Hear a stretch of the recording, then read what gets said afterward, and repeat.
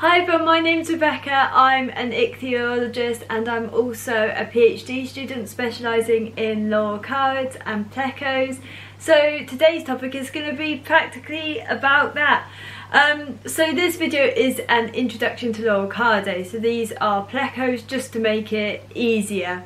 And I will do a video maybe, although I've already done one on the topic of the name Pleco, because it might not be quite what you think. Loricariidae is a family of fishes within an order known as Siluriformes. So this is the catfishes. Even though they don't look particularly like what you stereotypically would think catfish would look like, they do have many of those anatomical features though that you can see across this, across the order. They are generally, well, Loricariidae are freshwater, whereas Siluriform largely is freshwater, although there are a few marine and brackish, or those that will travel between the two different taxa such as Aridae. So Loricariidae, Plecos, the defining anatomy is these dermal plates. So catfishes don't actually have scales. So those that look like what they would be scales, it's actually known as dermal plating. So this is formed of bone or bone-like structure.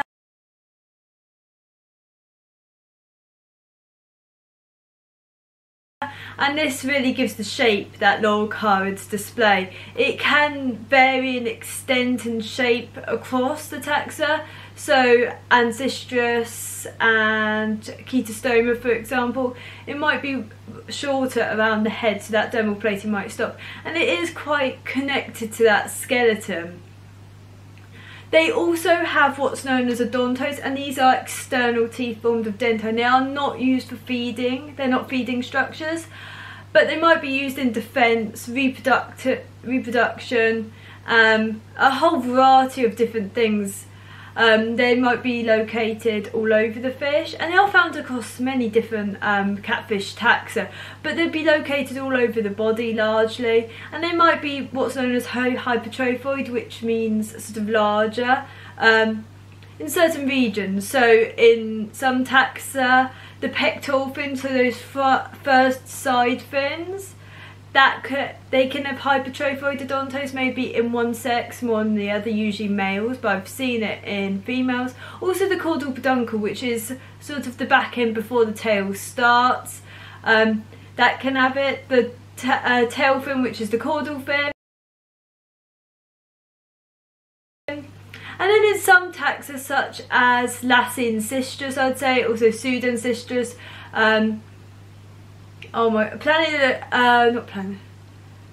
Neblinkthes, it can be hypertrophoid on the head. And the other defining feature is these, the sort of rasping, sucking disc. Although not all can actually rasp or suck with it in a way, and they don't feed particularly via sucking anyway. They have quite impressive jaws, and it is eventually facing jaws, so they're feeding below them almost. So that's sort of the defining features. In some taxa you see a lot of different unique structures, different morphological structures such as Ancistrus, and also Loricariidae tentaculatus. They might have tentacles on the head, and these are derived from the sheaths that these odontodes developed from early on, and it's usually partially sexually dimorphic. It really depends on the actual species that we're talking about. So Loricariidae is diverse. There's about 1,030 species at the moment. So to put that into scale, there are larger taxa such as subfamilies, which is sort of carps, I guess. But with this amount of species, there's more than many different mammal groups. So they are extremely diverse. Loricariidae is divided into several subfamilies, and there's a bit of a debate, it seems, about what counts and what doesn't. So the three definitely certain ones, or the three biggest ones anyway are Hypostominae. That's the largest. Hypostominae contains Hyponcistrus, Barincistrus, so a lot of your typical pleco species, the larger, the rounder, Canthicus, and it's sort of evolving into many different sizes, shapes. It's very difficult to define because it is so large and so diverse. The next one is Loricariidae. These are the elongate species. These are like Phalaroella, the twig catfishes.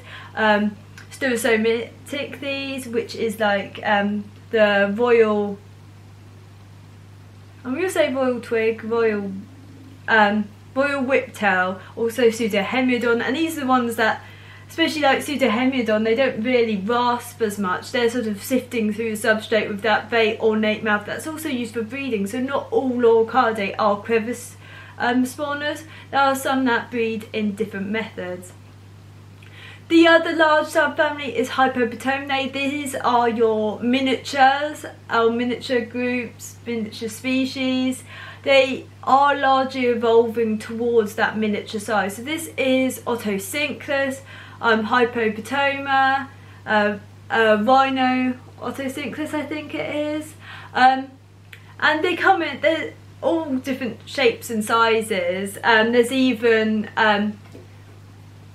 Astridium, which is evolving to looks a lot more like Loricariidae than it does actually look like Hypopotominae. And it's also got that vivid green colour, which is absolutely stunning, although a lot of this group tend to be a little bit more sensitive, I find, in captivity. So the next groups anyway, so Rhinelepinae, this contains Rhinelepis, Rhinelepis, Pseudo-Rhinelepis, and then there's a few that I can spell but I can't pronounce or remember how to pronounce the name in a way. But these are very unique. They look, and I think they were included once in the Hypostominae, but they are a lot more basal, so a lot more, in comparison, the word basal isn't really the most reliable word to use, but they are placed a lot more distantly in the family tree of Loricariidae than Hypostominae. So this is, so the pineapple pleco is probably the one you'll see the most. It has a modified swim bladder as far as I know. It's quite unique in its movements, it's quite unique in its behaviour. It's a little bit more active in a way, a little bit more, it'll move a lot more than a lot of Loricariidae tend to sort of be very slow unless they really want to do something, and they're not quite so active as this sort of subfamily, or at least Pseudo-Rhinelepis is. It's very unique looking anyway, it's a very unusual subfamily. Then we've also got Deltaurinae. You won't see them often in the trade. I believe that's due to Brazil export regulations. And then finally, this is the most unusual, obscure one, Lithogeninae, which includes like lithogenes, I guess is the best way to say it, or genae. There you won't see in the trade. I've never seen in the trade, and I've never actually seen it preserved either. They're the ones that I think have been debated whether they're actually in Loricariidae and actually not. They're just a bit more unusual. So generally it's not one to concern with. So the location for Loricariidae, they are exclusively originating from South and Central America. They aren't actually, they don't originate from elsewhere. There are many taxa that share or have evolved a similar body shape, a similar body plan elsewhere, such as if we look at Rivasia, we've obviously got hillstream loaches, so that's Sewellia, Gastromyzon. In Africa, there's other ones, I don't remember the scientific name. Obviously you've got Synodontis in Africa, there's many that do rasp on algae and have very similar mouth shape. Also like Chiloglanis. So there are very similar taxa found elsewhere, but Loricariidae is exclusive to South America, and I guess the biogeography would be the reason why. They're found in a whole variety of different habitats. Generally, from what I've seen, they do like a particular current, and that is reflected more in their morphology, whereas you'll see other taxa maybe in different habitats. They do seem to really like a current, but then compared to many other groups, they do come from a wide variety of different habitats. There might be a strong current, some more sluggish one, it might be black water, it might be white water, it can be high temperatures, 30 plus easily, or it can be low temperatures, about 20 or lower. Like Chaetostoma, many of them are found at lower temperatures, also a few Ancistrus. There's quite a few species found on sort of hill streams, so very high flow, clear water, cool water. So they're not a taxa that is easily sort of defined when it comes to habitat so much.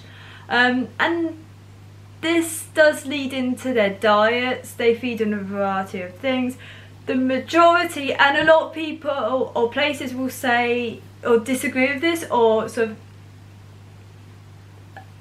of they won't say the right, I guess, not tell the entire truth of it. The majority are algivores or detritivores. Algivores feeding larger on algae, and I would also include into that sort of other periplankton and earthworms. Detritivores feeding larger on detritus, which is really difficult to define because there's several different types of detritus and the source, and then also what's in detritus, because obviously it probably will build up quite a bit of bacteria. So that's a really difficult group to define, detritivores.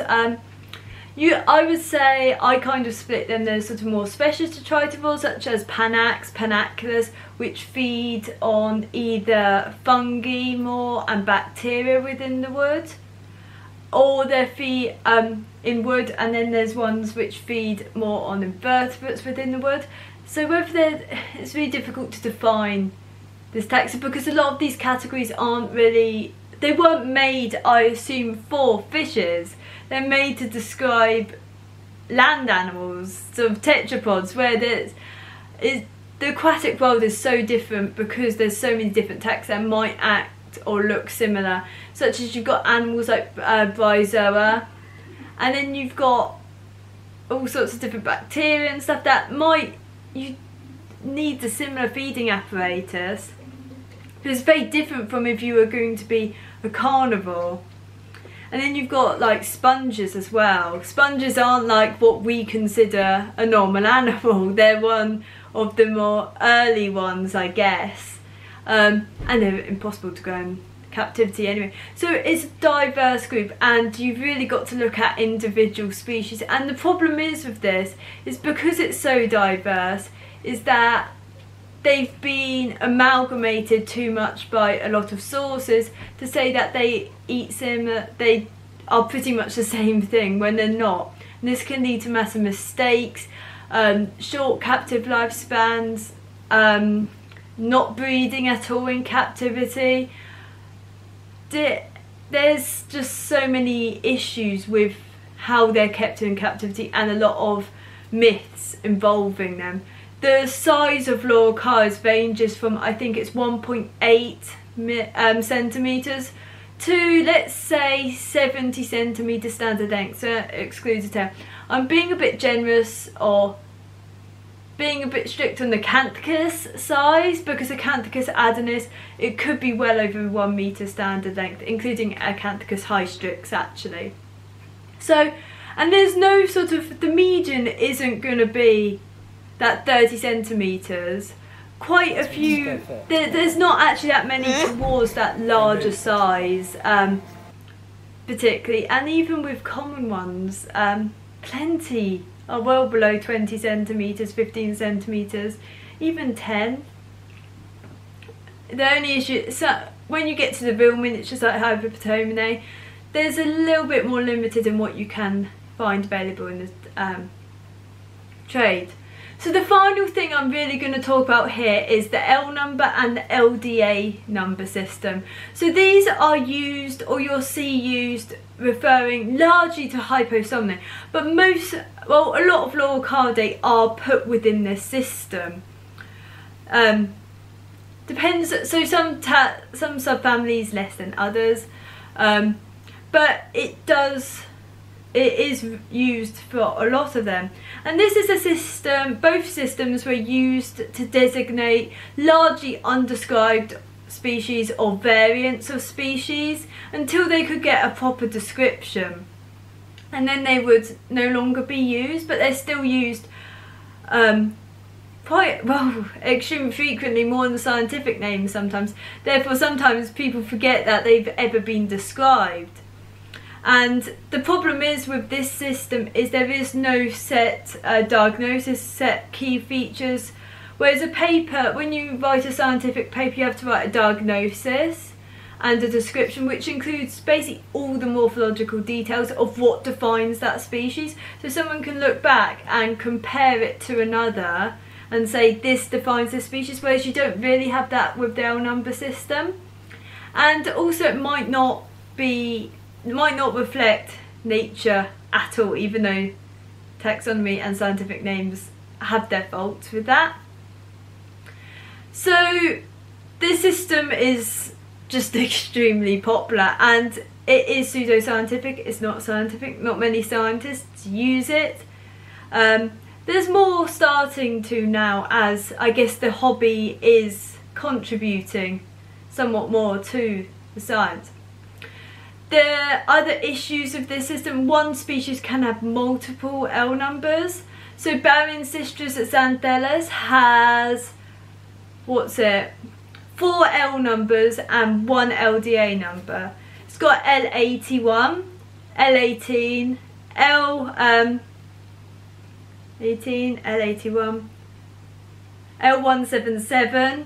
These refer to different juvenile colorations, but it doesn't actually reflect what's in nature. There's so many in-betweens and differences, and ones that look less like, well, like neither of them. And then you've got L85, which is actually an adult L18, which I don't entirely understand, because they all look the same as adults. They all get to the same size. They all get to about 30 centimeters, and be vague at that, because there's some really large ones out there. Their spots go down, their markings go down. They are not the same fish.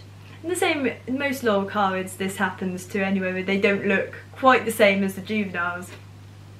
Or you might have one L number that describes two different species. So Bariancistrus dermatoides and Hemiacistrus subfamiliis are both under L200. So these are different species. They are more or less sister species regardless of the errors in their genus.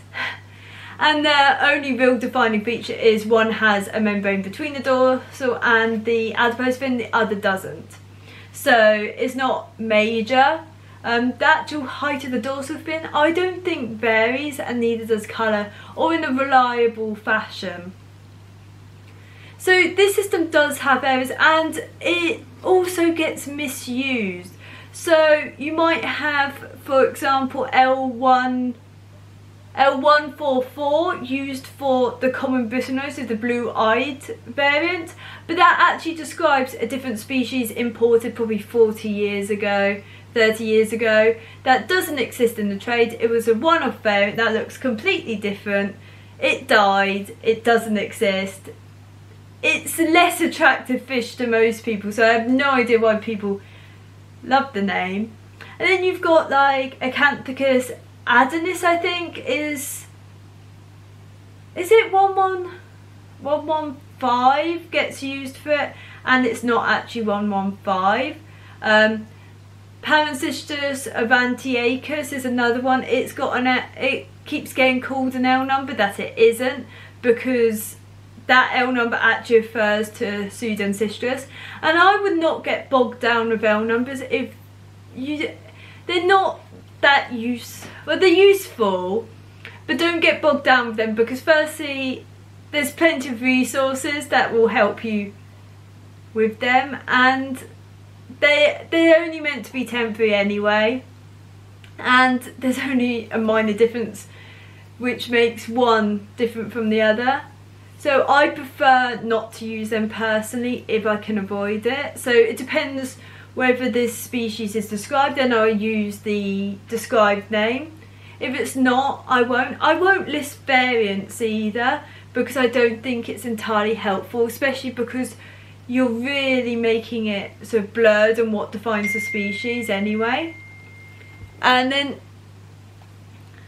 so it's just, and I don't know, I also might not list it if I don't think it's helpful, because sometimes SP is more reliable. So anyway, I've got several videos on the L number system, and I don't think any different to how I did then. Maybe a little bit more skeptical on it, but it does have its uses, especially for undescribed species, just categorising them. So see, for Ancistrus, I can see really limited use, just based on the fact it's so diverse and there's so many without any numbers, and if you can't give a description, it's really difficult to define the difference between the two, and it can be misleading. You can think you've got one fish and you've actually got another, and there's so much use in descriptions anyway. So anyway, thank you for watching, and if you like my videos, please comment, like and subscribe, and if you have any videos you'd like me to make, just say, and thank you for watching.